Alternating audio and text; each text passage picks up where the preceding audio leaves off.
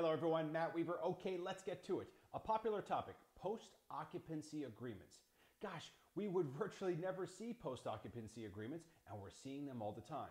Why is that? Well, let's think about it. We continue to remain in a heavy multiple offer environment, and we're going to be in this environment for conceivably the balance of 2021.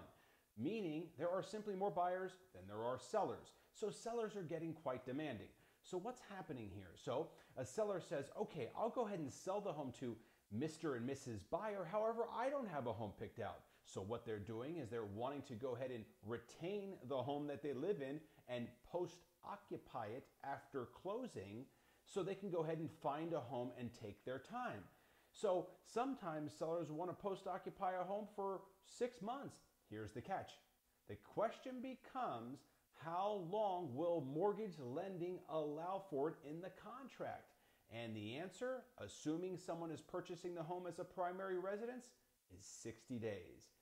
See, in the mortgage application, along with the documents that the buyer has to sign at closing, it's written in there that they must retain occupancy or move in with the intent within 60 days. So the max post-occupancy agreement a lender can see is 60 days.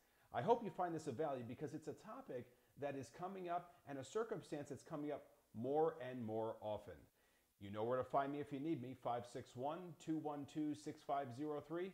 Together in success.